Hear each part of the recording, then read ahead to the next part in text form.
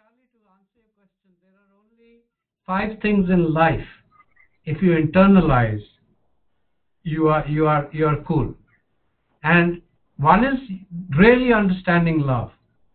What love really means. If you can figure that out, even 50% in life. Not Right. loving yourself, but loving Right. humanity and Right. everything. The other four are all in finance.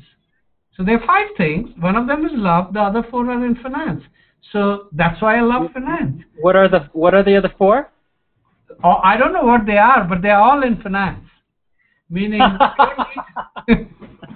no, and I'm serious. So finance is a way of thinking. It's, yes, you can solve problems of life using finance, but it's a way of thinking. So do it from different perspectives. And that's the beauty of it. It's both a science and an art. To pick up the art piece, you have to have different ways of thinking about it. We have covered. The one thing I would like to say finally is that I feel let's talk about love for a second.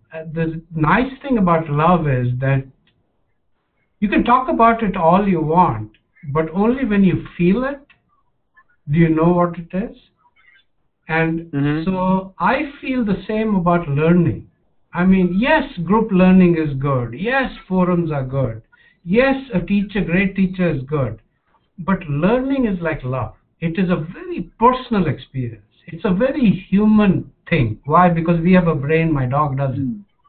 And so go to that every time. So whenever you're frustrated, recognize that it's not going to be easy. MOOCs are awesome because they're opening up new doors to your satisfying your own learning curiosity, and you will grow.